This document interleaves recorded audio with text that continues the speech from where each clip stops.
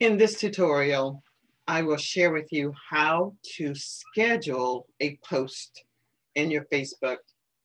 The first thing that I'm going to do is go to my Facebook page, of course. Now, click where it says, what's on your mind? I'll click there.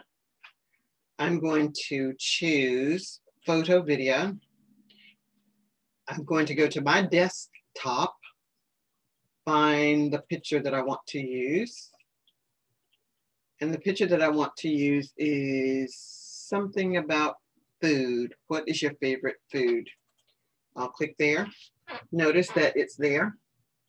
And I'm going to type, if your favorite food is not listed in the image below,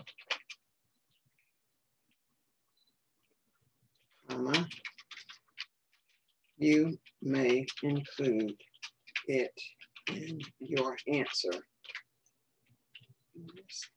Okay, all food items should be listed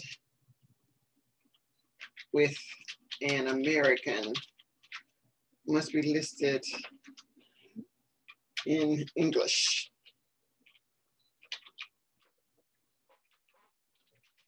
Okay, now you'll see these three dots here. If we were going to do something else, but we're not.